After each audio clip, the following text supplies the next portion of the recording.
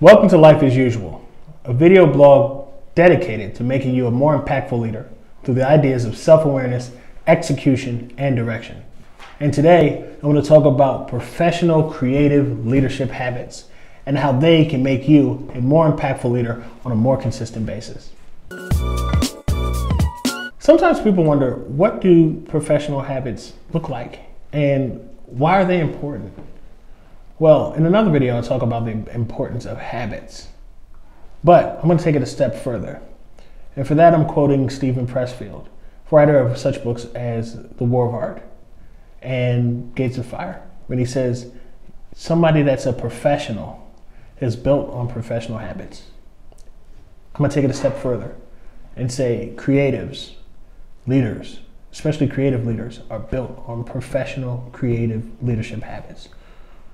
And these are the things that are going to make sure that not only are you performing on a consistent basis as a professional, but you're doing it in such a way where you're taking enough risk and showing enough vulnerability to inspire those around you. What are some of my professional creative leadership habits? Well, a few of my professional creative leadership habits include a prioritization exercise where I take 10 minutes every evening and prioritize the general themes of the next day. There's the gratitude exercise where I make myself write a thank you note to somebody on my team. And then there's also the coffee and lunch exercise where I have to invite somebody on my team to coffee or lunch before I leave the day before. Either that or I have to go invite somebody in my circle for coffee or lunch. All of these things are habits that scare me because you don't want to be wrong. You don't want to be rejected. And they're creative because I have to think on my feet about what people have done or where do you want to go or what do you want to talk about.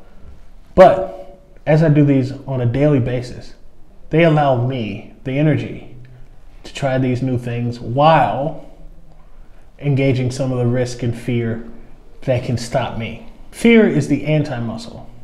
The more you work on it, the less effective it becomes. Why should you try these?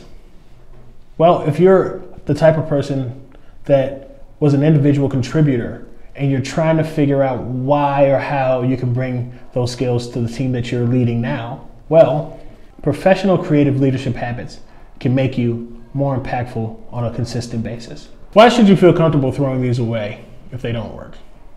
You should be comfortable throwing these away because professional creative leadership habits are relative.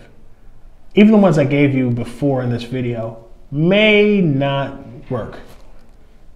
They're based on the work that you do and your personal levels of risk and vulnerability. If you're working at a bank, sometimes being a little more risky could lose your job.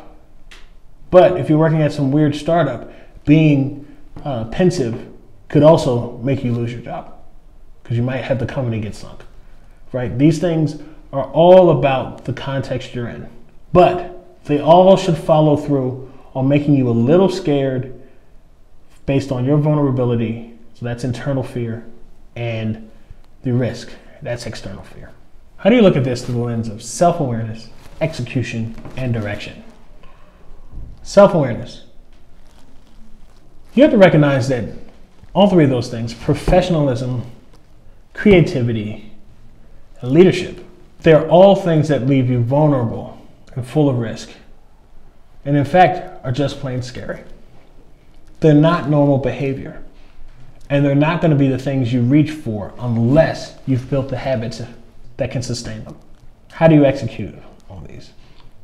Well, to execute on professional creative leadership habits, a good thing to do is to look at some of the greats in your field and try to pull what are the things that they do on a daily basis.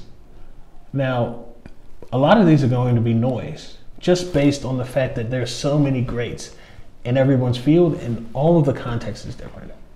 But that's okay. What you're looking for are things, just inspirational things, that can help you figure out what makes you a little nervous in your field. What makes you feel a little vulnerable? What's a little risky?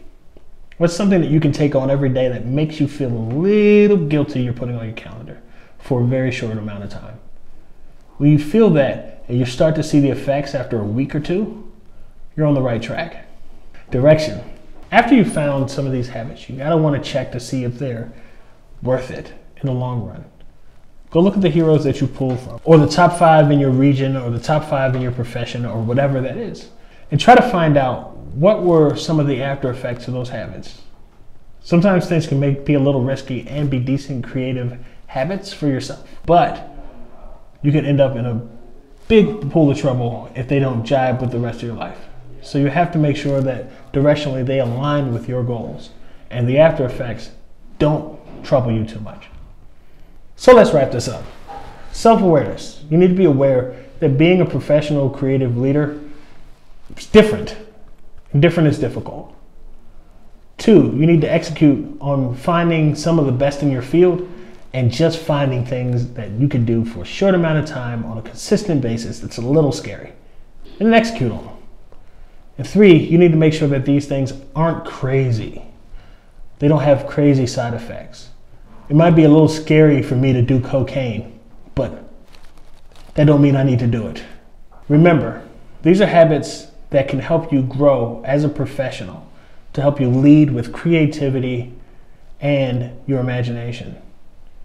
Remember, habits stack and they go exponentially rather than diagonally. In the description box, you'll find a bunch of books that talk about the research, some exercises, and a lot more deep dive information that I can't get to in this video. They've helped me clear my thinking out on this topic and helped me start a conversation with you. Check them out. This isn't a one-way conversation, nor is it a two-way conversation. Your thoughts on this topic are very important, especially when it comes to habits, because we all have different habits and we all have different points of view to where we're going. This is a tribe of leaders in the Life as Usual community. And for us to get the most out of the knowledge of each other, we have to talk. So spend some time, get in the comment section, and mix it up with the rest of us. We're waiting on you.